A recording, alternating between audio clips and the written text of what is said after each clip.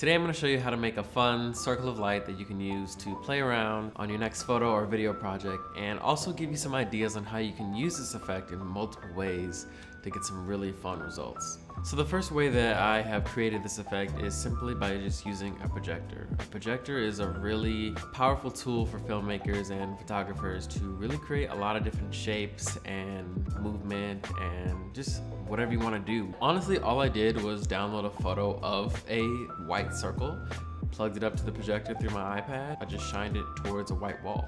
A projector can totally get the job done, but it's not my favorite way of making this effect, which is actually using the Aputure Ls60 and a spotlight mini zoom attachment. So the Aputure Ls60 is a really small, compact light that can attach to the spotlight mount, which is like 3 times the size of it, but the spotlight mount allows you to really take control of the light. And beyond using this setup to create a circle, there really is so much that you can do with a spotlight zoom.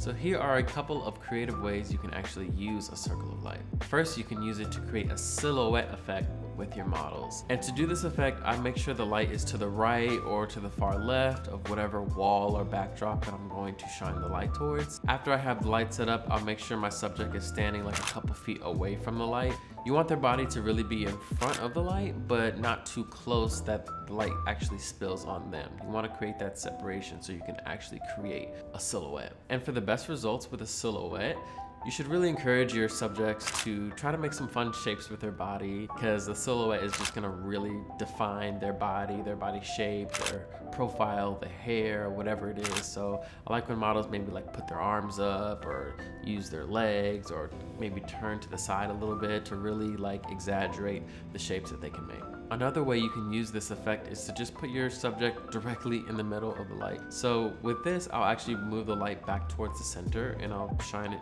straight down. And then I'll put my subject literally on the light. It really makes the image pop, like literally makes it pop. It actually gives kind of like a 3D feel because it seems like they're really like popping outside of the circle. Instead of always shooting the light towards a wall or some type of backdrop, another fun way to use this effect is to shine the light from as high as you can and shine it like straight down. And then I just put my subject in the middle and it makes for a really fun effect. Another way to use this effect is to add in a second light. In my case, I really love using color, so I will put a wash of color onto my subject while keeping the circle in the backdrop. And I'll make sure they're far enough from the backdrop so it's not spilling light onto the actual spotlight, because I don't want it to do that. And I'll use like contrasting colors to create a more like stylized effect. You can shine a light coming directly from the side. You can use a light coming from directly over them, whatever you want to do. Like there's so many ways that you can create this separation while making the circle of your backdrop. It creates like an interesting halo effect around them. As always, thank you guys so much for watching this video. If you liked it, drop a like. If you learned something, leave me a comment. And if you have other ways that you know how to use this light for some fun effects, please let everyone know. I love using this light, it's so fun. So I'm sure there's a lot of different ways that you can use it beyond what I just shared today. Like, subscribe, drop a comment, and I'll see you guys in the next one.